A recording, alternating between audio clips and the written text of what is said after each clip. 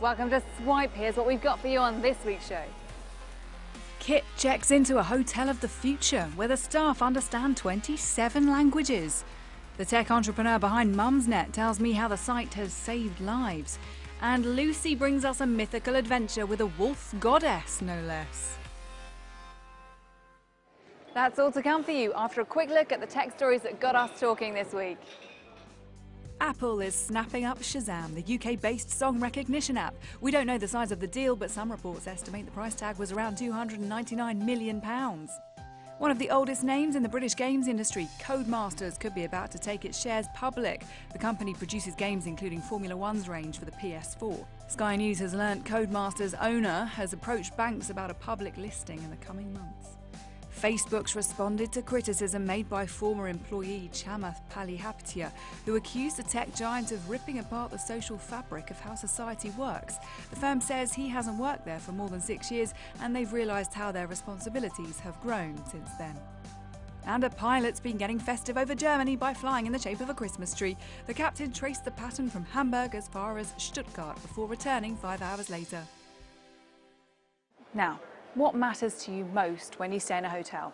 Cleanliness, quality of the food, responsiveness of the chatbot concierge, or the staff's ability to translate your request into 27 languages? Well, that could soon be your top consideration, as Kit found out. Hotels, big buildings full of small rooms connected by endless corridors. They may all look suspiciously similar, but this one is different. It's being used as a testing ground for tech startups to see how their new inventions go down with paying guests. Hundreds of companies from 24 different countries applied for the chance to trial their gadgets here, from in-room information projectors to relaxation headsets.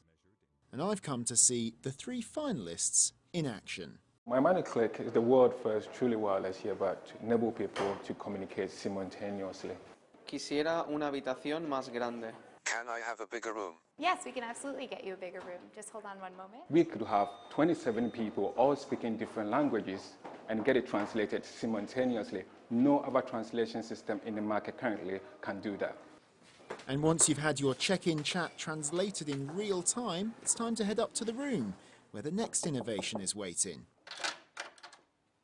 Hi, I'm Kit. Hi, I'm Tiago from Hi Jiffy. Nice to meet you.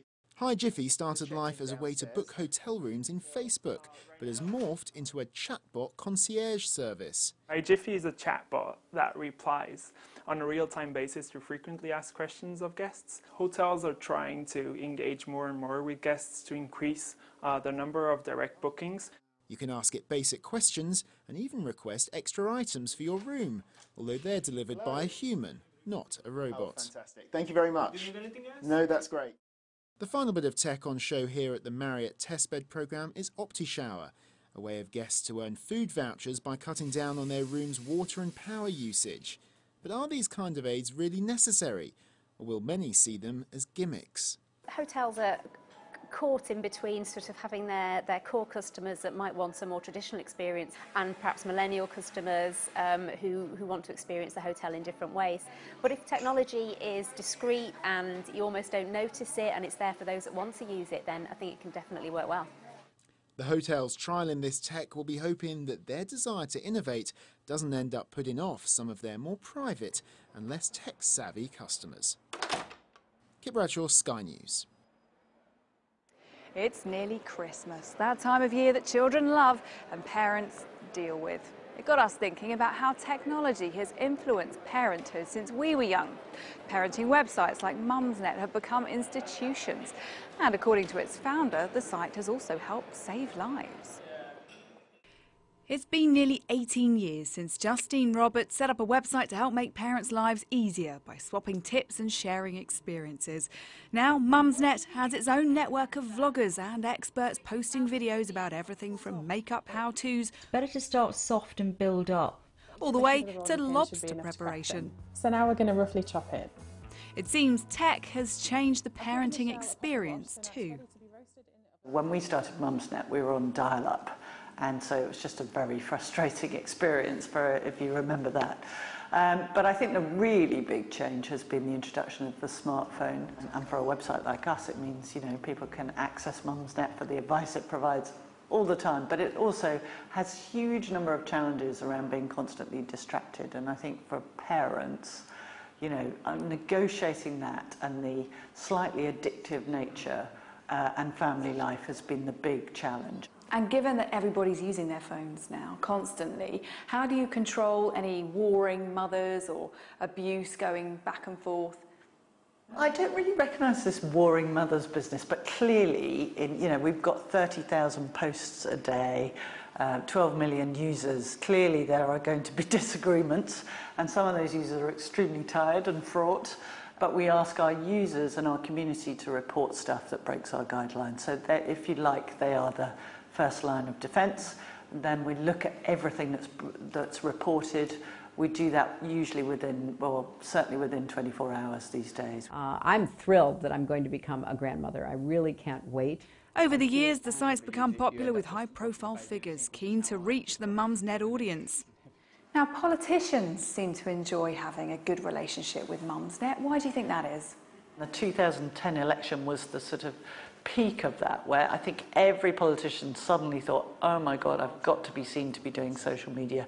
And there's this big audience of women who we think might be more swayable. Thank you very much for letting me come online and answer as many questions as I could. We had all the big ministers, opposition and government. Then after election, they go quite quiet, actually. So really, they're after votes. They mistakenly think that audience is all going to vote the same way, which has never been the case, and that women are only interested in childcare. Is there anywhere where you think mums are still getting a raw deal?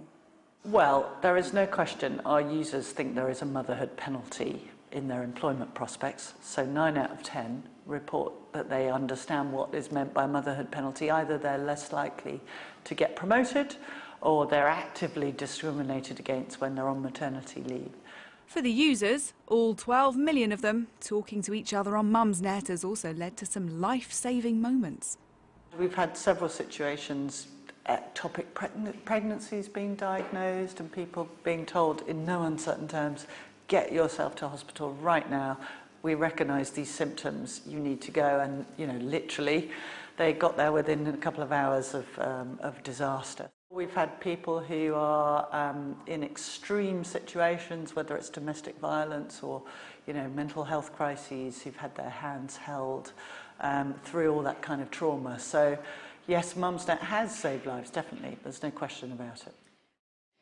Video games time now, and although this time of year can be fairly quiet when it comes to new games, our reviewer Lucy hasn't let us down. Here she is with her views on 3 new releases. Okami is a very special game. It originally came out on the PlayStation 2 and now it's coming out again on the Xbox One, PlayStation 4 and PC. So in the game you play as the sun goddess Amaterasu, you take the form of a wolf, and the game looks beautiful because it's inspired by kind of old Japanese ink wash paintings.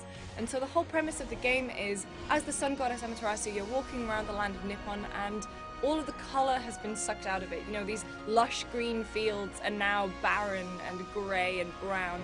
And you discover that there are these demons that are there sucking all the joy and life out of the land. You can interact with all the animals, and it's just an incredibly beautiful game which has all these aspects of puzzle solving using your brush techniques. You have platforming, so jumping around these villages and interacting with the people that you meet there, and I definitely recommend you pick it up this Christmas. Another remaster coming out this week is LocoRoco 2. You kind of control blobs, getting from one end of the level to the next, but you don't really control the blobs, you control the environment around them. So you have to kind of, using the buttons, you have to tilt the world, tilt the environment, and in doing so, you can make the LocoRocos go, like, kind of tumble down using physics. But you can make them jump, so it's a really cool take on a platformer, and if you want a kind of chilled out experience this Christmas with a game that has an incredible soundtrack, definitely take a look at LocoRoco 2. Resident Evil is of course an incredibly famous series of survival horror games, but in recent years the entries have kind of veered away from survival horror and they've been more action focused. And a lot of core fans haven't necessarily been happy with that. But Resident Evil 7 takes the series back to its survival horror roots. Seriously, this is the scariest installment of the Resident Evil series. And what Resident Evil 7 does so well is how it builds tension, and it is legitimately terrifying. There's a lot of jump scares in there, so it's maybe not for the faint-hearted, but it manages to create this environment where you are constantly on edge, and it's a fantastic game. This week they're coming out with the Gold Edition, which includes Resident Evil 7, the full game, and all of the DLCs. So that includes Banned Footage 1 and 2, End of Zoe, which includes some brand new areas for you to wander around in, and Not a Hero, which features Resident Evil, like, main man Chris Redfield. So if you missed out on Resident Evil 7 earlier this year, definitely pick up the Gold Edition because you get all of those goodies with it too.